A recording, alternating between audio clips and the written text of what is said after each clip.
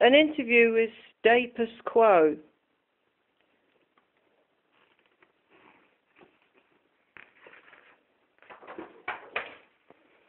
Thanks, guys. Well, my name's Rick Parfit, and I'm known for my luxurious mane of hair. And we sort of are very, very well known for kind of like doing this kind of movement, backwards and forwards, backwards and forwards, backwards and forwards. And my name's Francis Bossy, and I'm not bossy, but I have a long ponytail.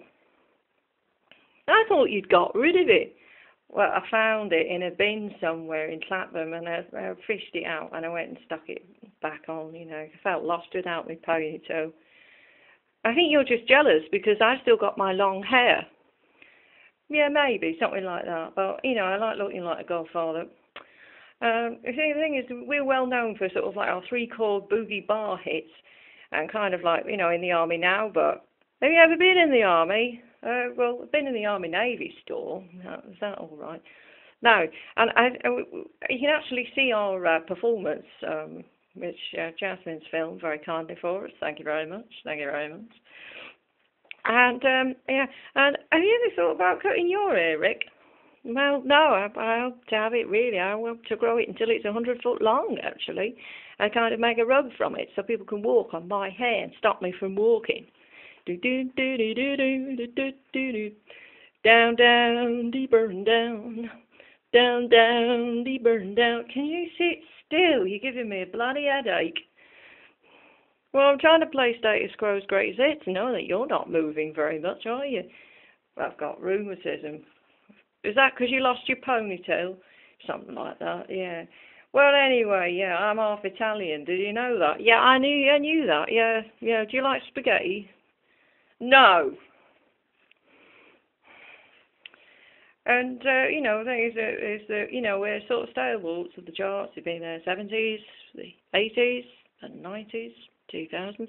We've even made a film as well, and it was really funny. You see, the thing is with people with us, is that people don't understand is that we're actually quite humorous and weird and different.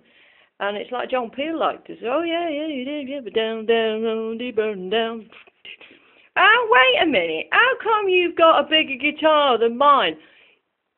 Well, that's what all the ladies say about my guitar. Know what I mean? Know what I mean? But I've got this puny little fish bloody minnow-sized guitar. Somebody's really got up my nose here, giving me a very small guitar.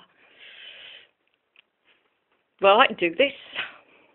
Do you know, I've just about bloody well had enough of you doing it. You don't have to do it. We're off stage. We're having a laugh. And it's absolutely, I'm sick to death of you doing it. So I've had enough. Get it off. I want that guitar. You don't have any. It's my guitar. Get your hands off. Go get your own big guitar. I want it. I want it. I want your guitar. Give it me. Excuse me, boys. No, come on, stop it. I want to have an interview with the drummer, so excuse me, if you'd just like to move over there and sort of get out of the way and just take 5, Rick, take 5. Well, I bloody know. You're absolutely dreadful. I'm the drummer here, I play a tune you can.